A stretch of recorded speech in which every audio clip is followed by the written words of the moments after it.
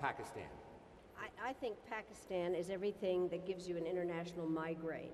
I mean, it has nuclear weapons, terrorists, corruption, a weak government, and is in a terrible location. And I think problems of Americans, I mentioned this earlier, not being able to even deliver American aid to the refugees because Americans are not viewed well in that area. And I think we have to spend an awful lot more time even on Pakistan. But do you have some encouragement because the Pakistani army is now going into areas more, it is better. First time. But I think what is worrisome is that the Taliban, instead of capturing them, they're scattering.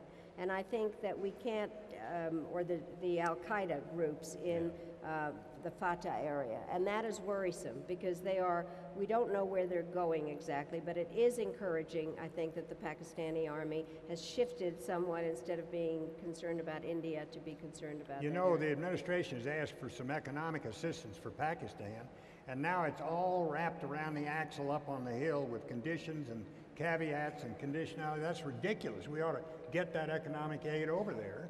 And we ought to all support the administration in getting our congressmen and senators to vote for that expeditiously. It's crazy.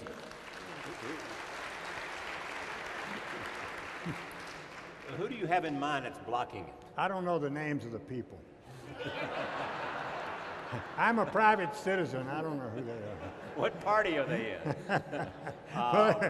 Well, they're in both parties.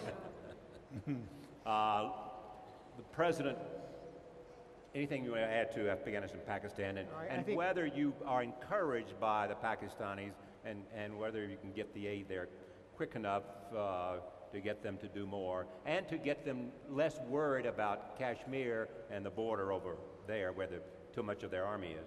I think we are encouraged for two reasons. One, I think for the first time the Pakistanis are beginning to realize that the real existential threat to them is not from other countries and particularly not from India. It's from these radicals, these extremists and they've seen this in recent weeks where they're attacking in Islamabad, they're attacking the military headquarters, they are attacking the institutions of the state. And so they've now begun to realize that even though they had a past association with a lot of these groups, that they're no longer able to control them. So that's important. But the second thing that's important, Charlie, is that we're seeing the civilian political leadership come together, that we're seeing that even where there are opposition with former Prime Minister Sharif and President Zardari coming together to work on these problems, to have a shared support for this, because you're going to have to pull together all of Pakistani society, civilian and military, to take this challenge on.